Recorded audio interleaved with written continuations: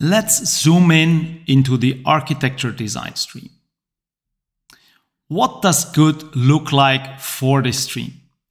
First of all, the developers and architects are given the tools and the resources they need to follow secure by design principles. They are getting the training and they are getting help in understanding things like threat modeling and working through that security design. As your organization grows in maturity, you will rely more and more on shared security services and common security libraries. And finally, and the ideal state is where you get to the point where reference security architectures are readily available to start from when you're initiating new projects. And of course, they are reviewed for their security quality.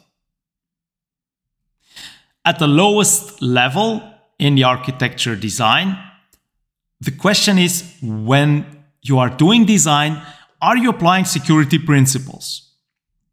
So a basic secure by design checklist is available and teams are using it. And obviously they can get to it and understand how to apply it. And they are making good use of it. At level 2, are we looking at using shared security services and or libraries in order to reduce duplication of effort, as well as allow us to focus some real energy on testing these reusable components? Let me break that down for you. Firstly, there is a list of security services that all stakeholders can get to and are aware of. Obviously, it is a good idea, a must, to review these shared services for their security quality.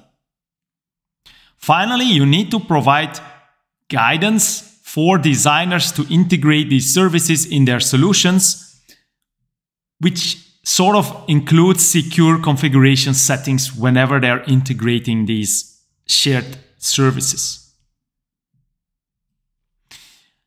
At level 3, this is where you have full-blown reference architectures available in a catalog. They are well understood.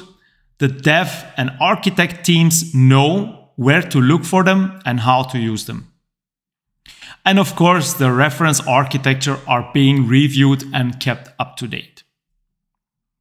Finally, the last quality criteria requires that the reference architectures materialize in a set of software libraries and tools upon which project teams build their software.